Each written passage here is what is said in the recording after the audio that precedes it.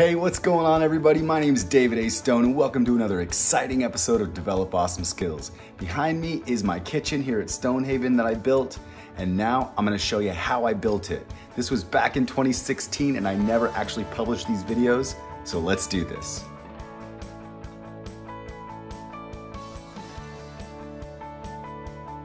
Okay, so I just went to Home Depot, made my quick run, and I ended up getting these 1/2-inch cedar boards for spacers on the bottom to where the cabinets will hang level.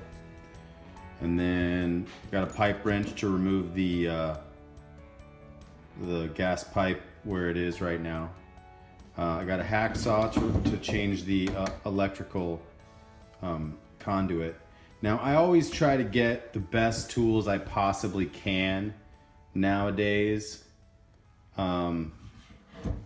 for each job so they last a long time. I'm done buying cheap tools. And I got a few extra blades, got some of these blades, and then I got my Sawzall blades. So this is what I need right now so I can finish my job of hanging my uppers. So as I'm opening this kit, the first thing I noticed that I really like about it is the fact that it comes with this case. I like keeping my tools organized, and this is a great way to do it when they come with their own case for a specific tool. Now this is great. This is a nice little case. I can put all these different blades in here. These ones are for metal, which I need metal right now. So all these smaller ones will fit in here. I got plenty of blades now for quite a while. The large ones won't fit in there, but that's okay as long as I can keep these guys organized. So I'm going to start with one of these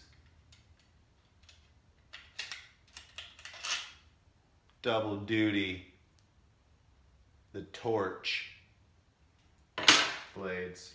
Gotta finish the Sawzall, put my glasses back on. Safety first. And I gotta replace this blade. Broke right off. Now the cool thing about this tool too, Ryobi, I love it. Pop this out, pop this open, this lever. It just pulls right out. You just put the new one in. Close the lever, boom. Okay, I gotta pull this cabinet back down here.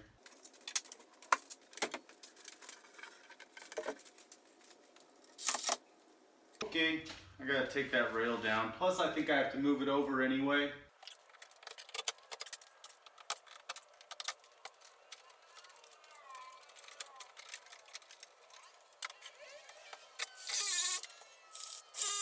Nice. Now I think I can hang them, but I want to see, because I don't think the end cabinet mount is that far in. So I'm going to go see how far that is, and I'm going to measure where I actually need that mount to go.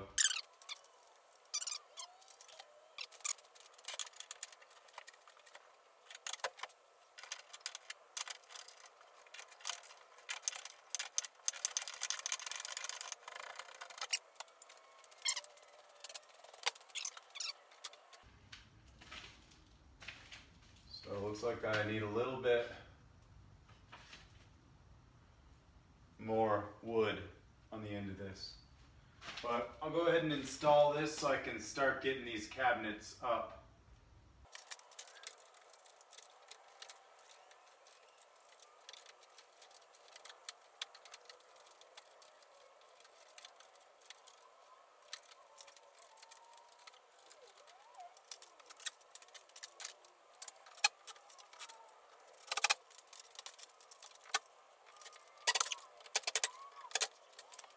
Now I need to cut a little strip of that rail for over there so I can hang that side cabinet. This is the perfect job for a brand new hacksaw.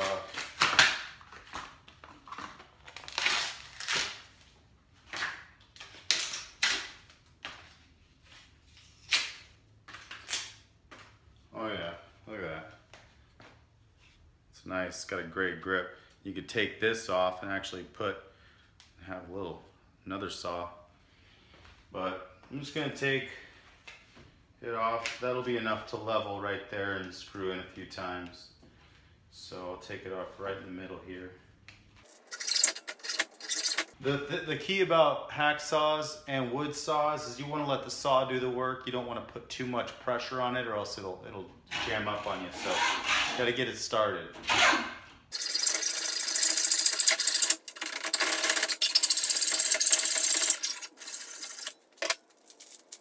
A little section of section.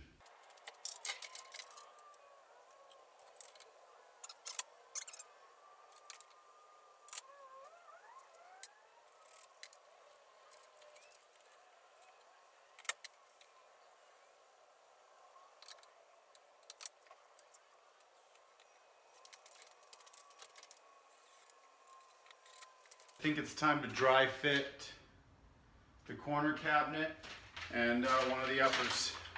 I could try both of the uppers and see how much wood I have to put on the end there.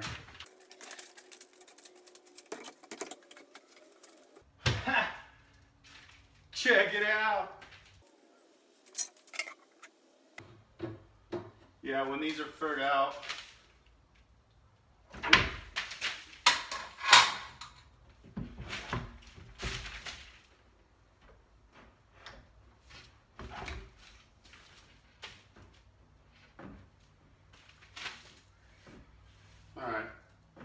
yeah, it'll be good when they're furred out with those 1/2-inch strips. Let's dry fit this guy again. And then one more.